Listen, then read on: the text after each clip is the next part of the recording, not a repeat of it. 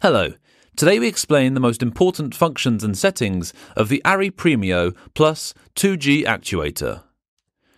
To access the Premio Plus control panel, remove the actuator cover.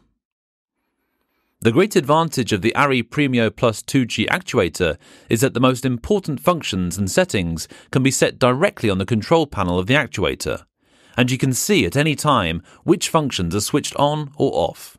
At the top of the control panel, we will see 5 LEDs. The colours of the LEDs, which correspond to NAMA 107, which gives us a quick overview of whether the actuator is ready for operation or whether a warning is present. A blockage, for example, is indicated by the green, red and orange LEDs lighting up together. Further colour combinations and their meaning can be found on the inside of the cover.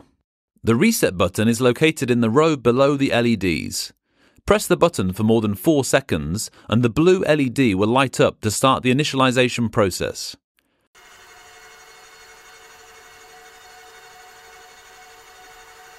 After a successful initialisation run, the green LED lights up permanently, indicating that the actuator is ready for operation.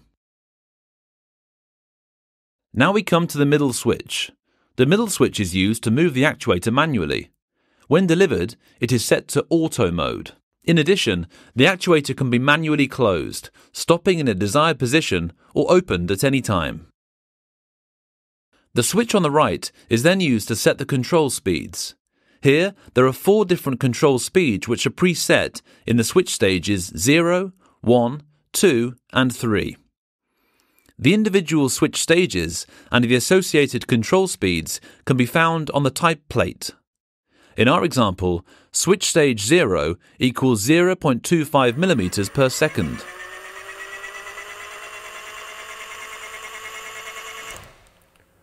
Further setting speeds are possible due to different gear ratios. The 3 switches in the middle row are used to configure the analog control panel.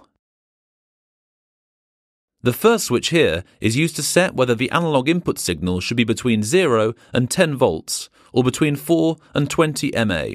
A 3-point control signal is also possible. The 3-point control signal is the default setting and would override the set control signal. In the standard version, the 4 mA input signal represents a completely extended spindle and the 20 mA input signal for a completely retracted spindle.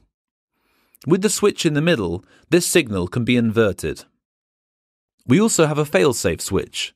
The Failsafe switch can be used to set the end position of the actuator in case of a loss of the input signal, e.g. in case of a wire break. Here, it is possible to stop in the lower end position or to select the upper end position. Now we come to the bottom row. In the lowest row, various actuator functions can be switched on or off. First, we come to the force switch.